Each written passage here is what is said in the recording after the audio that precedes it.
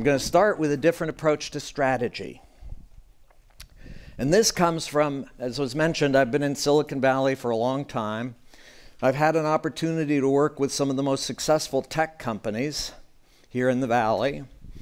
And the thing that strikes me is they have a very different approach to strategy than most traditional companies.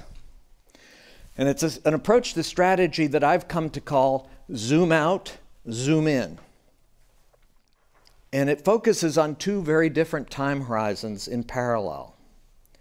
The zoom out horizon, 10 to 20 years. And the question on that horizon is, what is our relevant market or industry going to look like 10 to 20 years from now?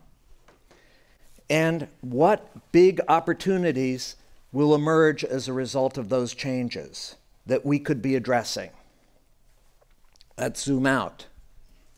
Zoom in, very different time horizon. The horizon there is 6 to 12 months. And on that horizon, the questions are, what are the 2 or 3 initiatives, no more, 2 or 3, that we could pursue in the next 6 to 12 months that would have the greatest impact in accelerating our movement towards that longer-term opportunity? And do we have a critical mass of resource against those 2 or 3 initiatives in the next 6 to 12 months?